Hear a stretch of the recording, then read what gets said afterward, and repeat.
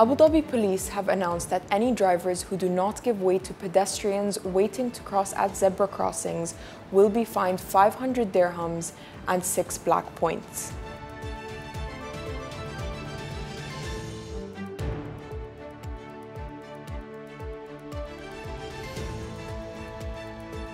The new artificial intelligence-powered radars have recently been activated in the Emirate, and authorities are considering stationing more of these radars across the Emirate, especially in the more pedestrian-heavy areas.